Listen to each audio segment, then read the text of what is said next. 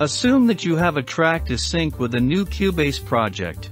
Therefore, you may have to detect the BPM of the track. You can do it easily with the Cubase Beat Calculator.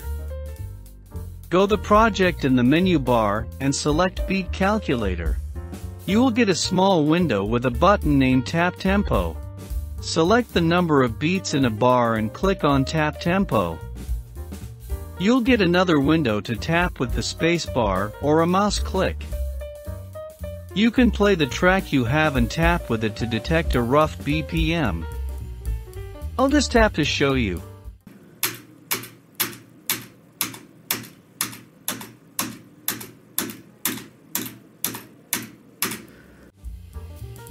Get the suggested BPM.